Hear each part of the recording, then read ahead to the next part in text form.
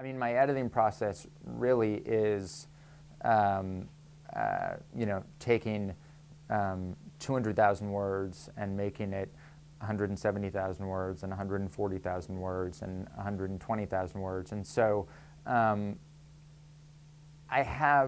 still have a very, very difficult time coming up with what I feel like are satisfying outlines from the outset. And I think that this is a skill that I now am more comfortable with. And I don't get scared that I'm not going to be able to do this anymore. But so what I usually do is kind of put everything out there and then start the process of paring back.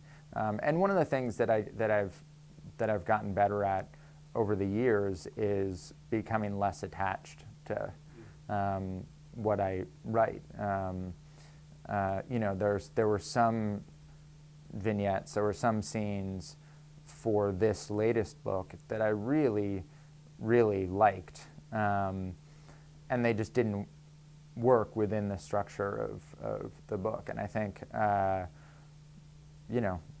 or 10 years ago, that would have been more difficult for me, and now I am able to see it as a whole work and not as, these 3 pages and these 3 pages.